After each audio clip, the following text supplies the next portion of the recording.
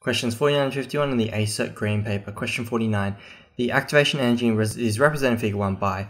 So essentially we have this graph representing the energies of the reactants and products and the transition state, and we're asked to find which part represents the activation energy. So the activation energy is represented here in red. It is the energy needed to go from the reactant state to the transition state. So it's this little boost of energy that we need. The change in free energy, or Gibbs free energy, is going to be the difference in energy between the reactants and the products. So therefore, if we are trying to represent the activation energy in terms of this E1 and E2, we're going to say that the activation energy is going to be E1 minus E2. So therefore, A is the correct answer for question 49. Question 50. So there's a couple of important things to note in question 50. One is that the temperatures must always be in kelvins, and that's just always true true for most of the time for chemistry, but particularly true in this case because the R constant given to us is given in kelvins and not degrees Celsius. So we've got to convert these respective temperatures, 32 degrees Celsius and 22 degrees Celsius, into the Kelvin form.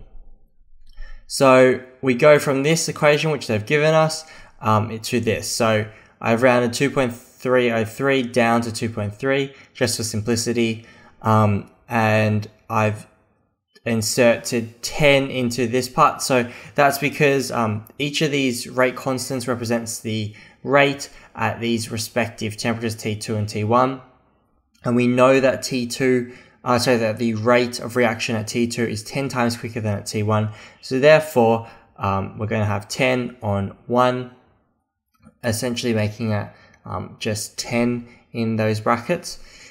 What we therefore get after that, is we get the activation energy on 8.31, so that's the value of R, and in the brackets, in the place of T2 minus T1 is 10 because T2 is 10 degrees larger than T1, and the respective temperatures in that bottom part. So you get this, you sort of go through all the working out. I've again rounded 295 and 305 to 300.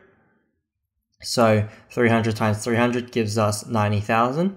Again, you're allowed to do this in the GAMSAT just because one, you don't have a calculator, and two, even if you do a lot of rounding, the answer that you'll get in the end will be the same, and that's because A, B, C, and D, they all differ by a factor of 10 or more. So now that we have rounded them off, we can continue on. So 2.3 times 8.3 is equal to 19, so times both sides by that 8.3, getting out of the bottom there, and we get 19 is equal to activation energy times 1 on 9 times 10 to the 3.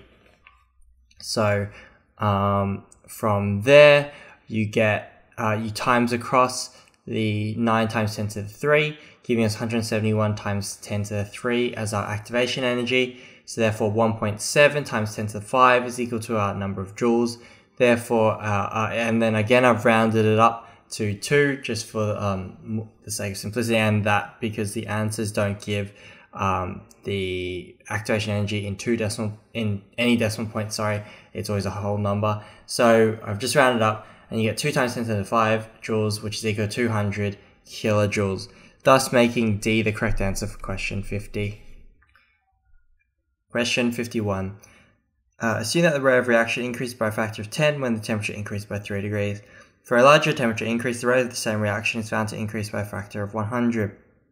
Which of the following temperature increase would most likely produce a 100-fold increase in the rate of reaction?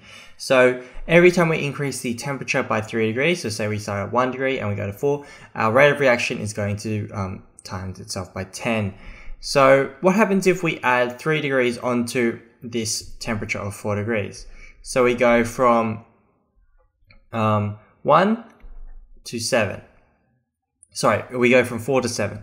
So what would happen is we'd also expect our rate of reaction to increase by 10. So we go from 10 to 100. Now let's look at the overall change in temperature and rate of reaction. So overall, we've added 6 degrees, and overall our rate of reaction has gone up by 100.